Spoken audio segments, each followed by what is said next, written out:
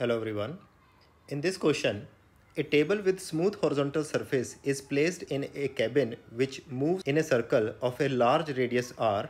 A smooth pulley of small radius is fastened to the table. Two masses m and 2m placed on the table are connected through a string going over the pulley. Initially, the masses are held by a person with the strings along the outward radius, and then the system is released from rest.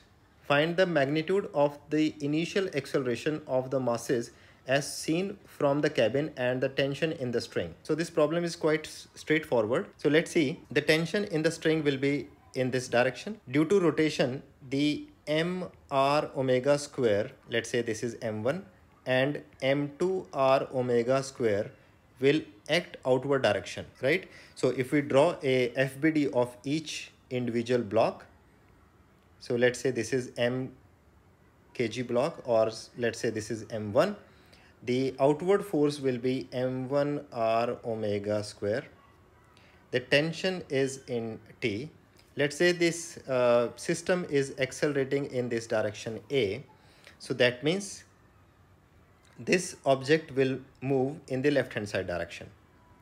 So we can say T minus m1 r omega square is equal to m1 into A. The m1 value is m, so I can write T minus m r omega square is equal to m into A.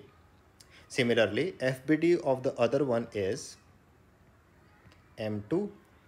The m2 r omega square will act outward direction. Tension will be in left hand side direction and the acceleration is in the right hand direction. So then I can write m2 r omega square minus t is equal to m2 into A. The value of m2 is 2m r omega square minus t is equal to 2m into A. Let's say this is equation 1 and this is equation 2. Now adding 1 and 2, we will get mr omega square is equal to 3ma. So m will cancel out. The acceleration will become r omega square upon 3, right? Now if we have the value of a, then we can put in any equation. Let's say we are putting in equation 1. So t will become m times a, that is r omega square by 3 minus, so minus minus plus, mr omega square. So mr omega square will be common. So this will become 1 by 3 plus 1.